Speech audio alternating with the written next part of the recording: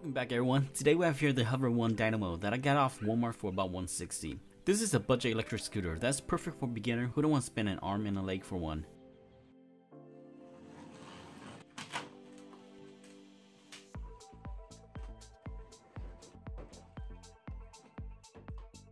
Looking at the box, this scooter is foldable, which make it easy for storage and transportation. It has front and back air-filled tires that help cushion your ride to make it feel a bit more comfortable. It comes with an electronic and manual brake, a throttle, and a bright LCD display. This scooter can support a max weight of 264 pounds and can go up to 16 miles per hour with a 9 miles range. I've done a full range test, so continue watching this video and we'll see if these numbers are accurate.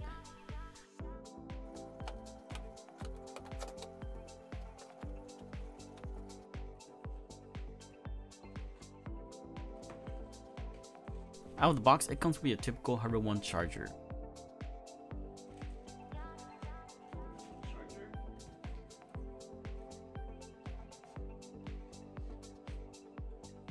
We also have here two twist-on handlebars. These handlebars have a slight curve on the end where you can rest the palm of your hand. And we have here some documentation and an Allen key that you can use to adjust or tighten the bolts on the scooter.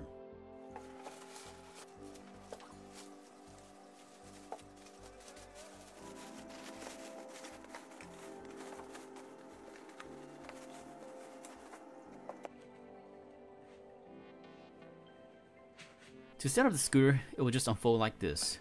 There's a latch that you will push into place, and there's a little lock that you will turn horizontally to lock the latch and prevent it from popping out.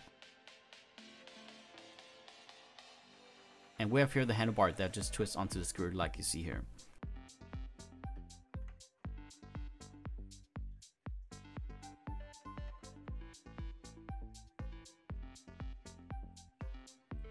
Just from standing on the scooter, it does feel sturdy and seems to be made of decent quality. Let's go ahead and take it outside so we can take a better look at it. The scooter measures about 43 inches long and 47 inches tall, and it only weighs about 25 pounds, so carrying the scooter is not too difficult and can fit most back trunk. The handlebar feels solid, and the curves help give your hand a better grip on the handlebar and better control the scooter. If we look at the front here, we have here the electronic brake on the left and the throttle on the right. They are both spring-loaded and seem to move smoothly without any hesitation.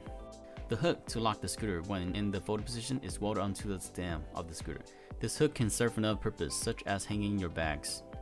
The scooter has a 250-watt motor on the rear that can get you up to speed within a few seconds. The motor also provides you with the electronic brake, while the fender also gives you the option to manually brake.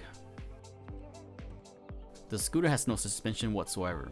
Instead, the front wheel has an 8.5-inch air-filled tire, while the back has an 8.8. These tires help act as suspension to help cushion your ride to give you a better riding experience. The deck measures 5.5 inches wide and 19 inches from the fender to the stem. We have here the traditional kickstand on the left side of the scooter that seems to do a good job at supporting the scooter up. Now let's check out the LCD display. The scooter has 3 speed levels. Level 1 gets you up to 7 miles per hour, level 2 get you up to 11 miles per hour, and level 3 gets you up to 16 miles per hour. If you press the middle button, you can toggle through the display, such as the odometer, RPM, volume and battery, etc. The scooter has a few programmable features. To access these features, you will need to press and hold the top and bottom button until PO comes up. PO is default to 12. P1 is to change mile per hour to kilometer per hour. P2 is to turn on and off a square symbol. If you know what the symbol is, feel free to let me know in the comment below. P3 is to turn off automatic start. P4 through P9 are default, so you won't be able to change any of those settings. So let's ride the scooter for the first time. So far the scooter is smooth, and the motor has no problem carrying my 160-pound body forward. Let's do a quick speed test. Okay. This here is at low speed number 1.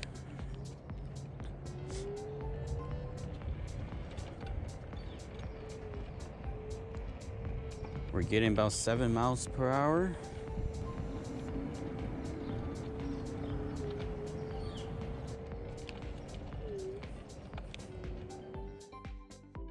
This here's at the second speed.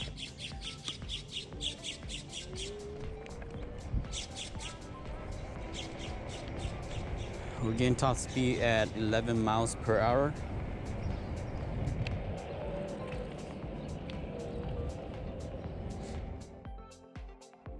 And this one is at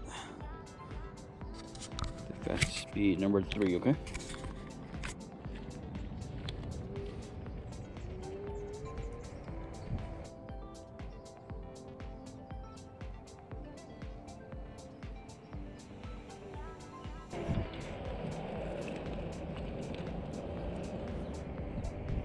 And this one we're getting top speed at 16 miles per hour.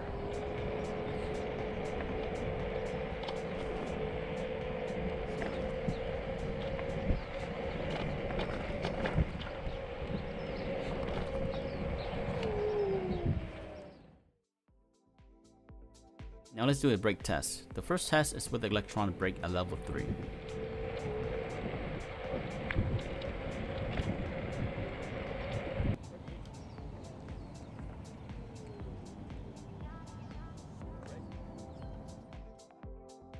Second test is with the manual brake at level 3.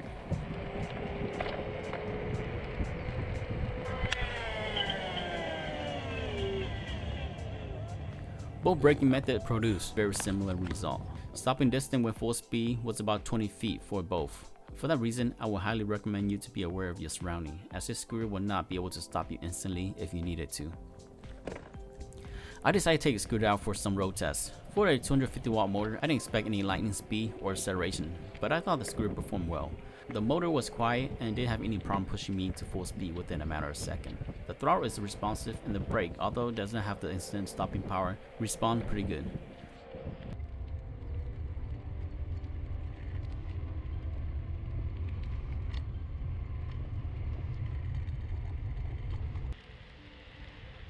The airflow tire also did a really good job at cushioning the road to help reduce all the bumps, vibration, and noise that you would typically get on a hard tire.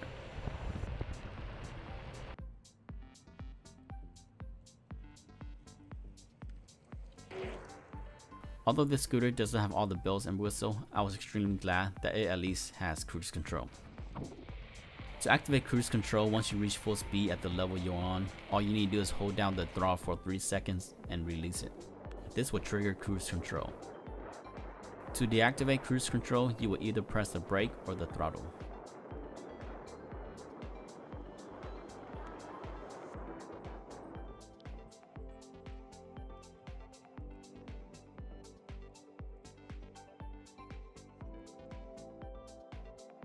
A cool feature of this scooter is that you can disable the kick to start feature.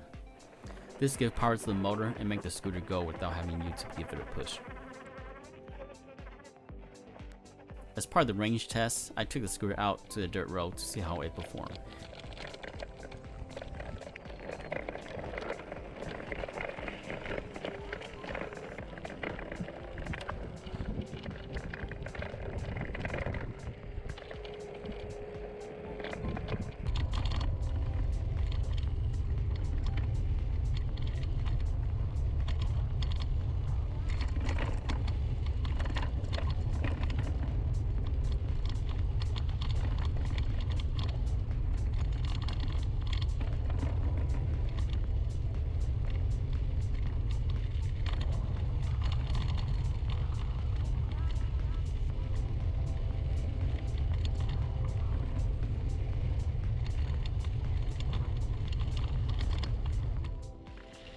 I thought it performed pretty good on dirt road.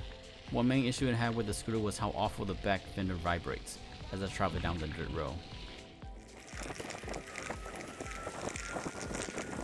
After riding the scooter for a few hours, I finally ran out of battery with the E8 code. I was surprised I managed to get a total of 9.4 miles out of the full charge, which was right on the dot of what Hover claimed. Overall, I'm satisfied with this scooter. It's not the best, but for 160, it's a solid scooter. With top speed of 60 miles per hour and a total range of 9 miles, this is enough speed and distance for most people who just want an extra scooter to stroll around the neighborhood with. If you are new to electric scooter, I would recommend you just give this one a try. Well, that's it for this video. If you'd like to see more review like this, don't forget to like, comment, and subscribe. It will help support my channel and help me make more videos like this. Thank you so much for watching. I'll see you in the next one.